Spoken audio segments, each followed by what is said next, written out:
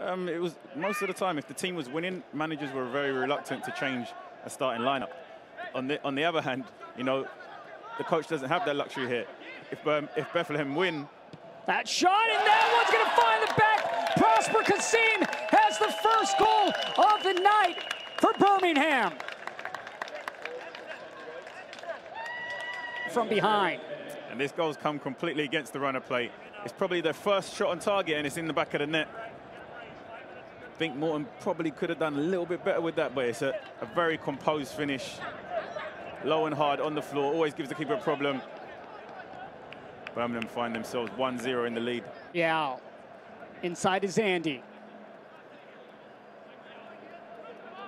Real sends it towards the spot, headed forward, and that one right on Van Oekel. But once again, right there is Santos. Avia sends it in. J.J. Williams heads it forward, and that one stopped by Morton. And now J.J. Williams takes a knee. He was down earlier on the other side, but he's able to get up and jog this off. Ward lofts one up. Kassim on the far wing. Sends it in with his left, trying to find Williams, and just over the bar. Birmingham looking to extend their lead to 2. Inward swinging ball. And nothing going on that try. Buys of the man to get his head on it for Bethlehem. They'll try to send it right back into the mixer. And that one flicked back.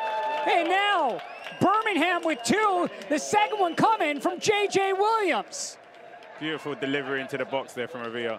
Moments earlier with Bethlehem's attack. It's a great ball into the box there from Avia. Just a great little flick to find that back right corner. Glances it off the top of his forehead. Both teams chasing points the remainder of the season. Avia sends it in towards the 6. Kassim. Lopez, and that's going to find the back. And now 3 goals for Birmingham. And then a terribly struck shot on the edge of the box. The ball falls to the edge, completely shanks it with his right foot, comes off the defender, bounces up perfectly for Lopez to swing with his left foot and bury it into the back of the net. The defender could probably actually blame himself. He's on the floor.